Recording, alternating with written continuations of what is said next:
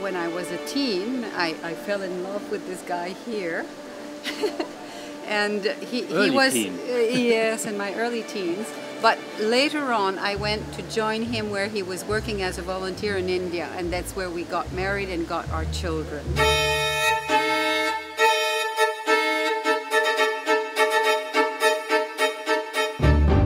When we came back, we lived in Montreal, and we worked both in international cooperation, doing short-term missions overseas in Africa and Asia.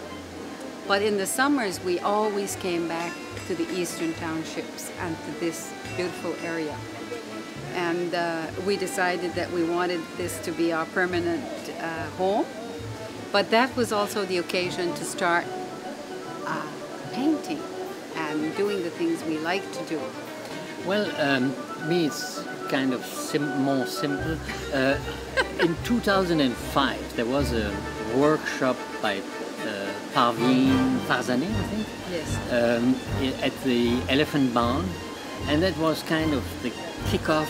I really took to sculpture, to doing those objects. First in, I think it's rock powder, and then there was the next winter.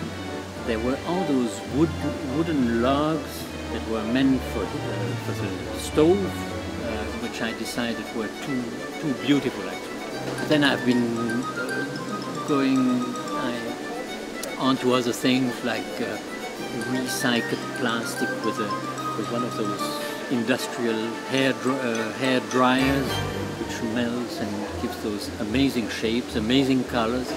It ends up being something that is kind of attractive and talking to you. So that's what is going on, and I hope it will go on for a while still.